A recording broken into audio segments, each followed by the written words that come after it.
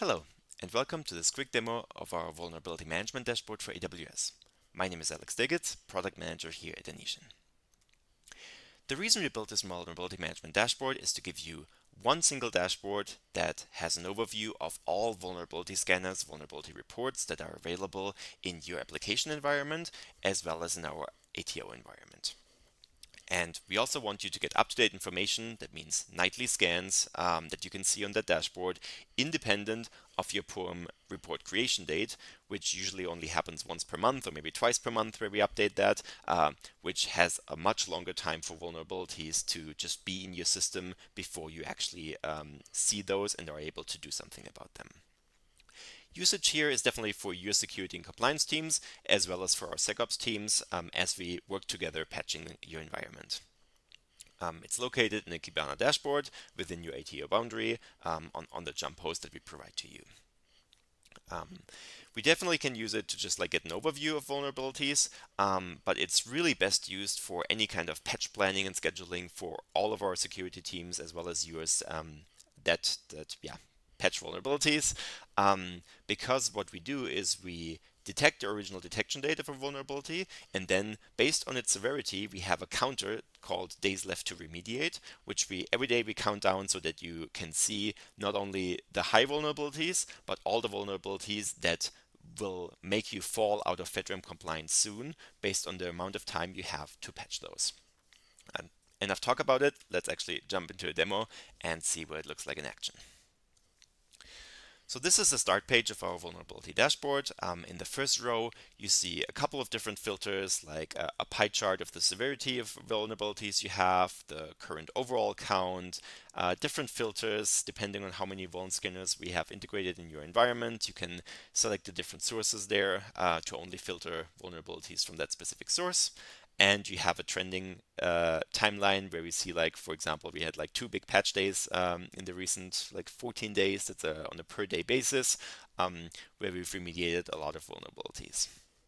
Underneath, you have 2 tables, one just showing all the current vulnerabilities that we found in your last nightly scan. I'll get over the different columns in a second.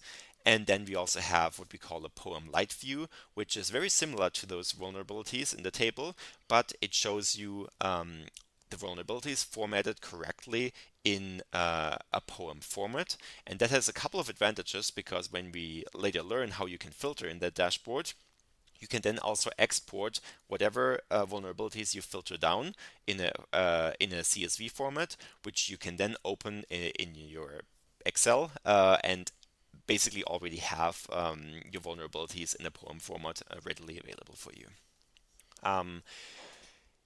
What you can always do in all Kibana dashboards is they're awesome at filtering and showing data. So for example, you could very easily click on the FedRAMP high column here in your pie chart, and that filters the entire dashboard to only show vulnerabilities that are actually have FedRAMP vulnerability high.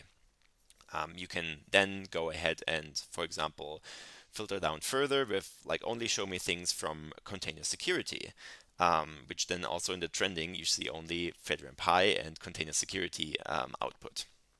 And then you can even go further. If you look at a couple of those vulnerabilities here, you can even look further and say, I only want to show the MariaDB one. Which then, of course, since there's only one vulnerability, we only have one host in our demo environment here, or only a few hosts. This is a container on that host.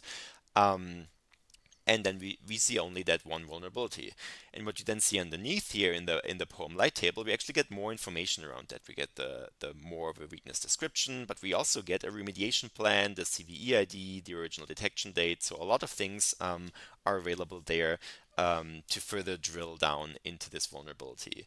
And if you really want to get a good overview, we also have this link to discover here, which then opens a new tab for you. And I already have that open here, which basically gives you even further information, everything we know about this vulnerability from the vuln scanner, the impact, the package version you need to update to if it's a package issue, where that security lies, which report it was created on, as I said, what the impact could be, vulnerability IDs, different scores. So everything your security engineer might need to fix this vulnerability is available on that screen.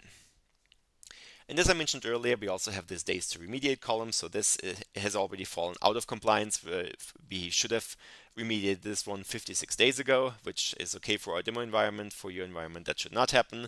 But what you can also do, of course, is you can remove those filters up top here, which then will give you the whole overview again. And then you see a lot of vulnerabilities. Some of them already should have been patched, but some of them you see here we have 4 days left to actually make sure we get those taken care of.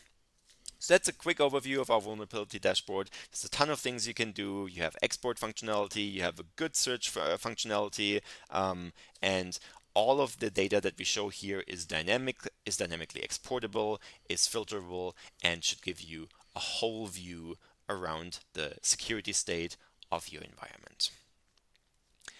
But this is not all. There's a ton of things that we're still doing to that vulnerability management dashboard. We are constantly adding additional scan sources. We have Qualys, Tenable already. We're working on Burp and Sysdig and AWS Inspector, for example, to give you a broader range of vulnerability reports that can be displayed there.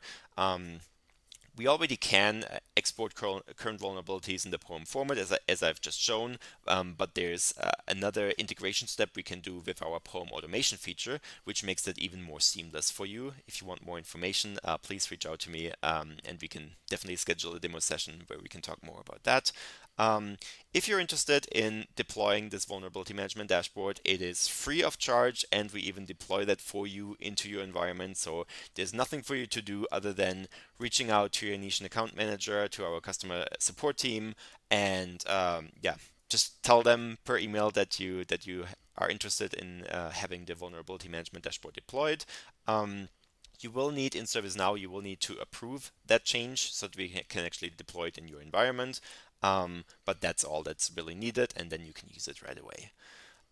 If you have any feedback or any questions, please reach out to me or to our product management team. We can always schedule a private session. We can always open feature requests for you for things that you would like to have and that you would like to see on the dashboard.